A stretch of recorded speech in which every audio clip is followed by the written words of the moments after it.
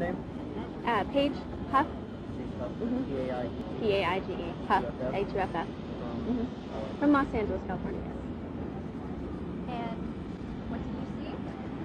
Actually, we were kind of pretty far down the street when it happened. We didn't know if we heard gunshots, or we didn't really know exactly what we heard. We heard a lot of screaming, a lot of cars screeching. We were just hanging out, taking photos at the time. We ran up the street as cops were running past us, and by the time we got here, they were already taking, which now I found out was Tupac, into the helicopter away. He had been shot.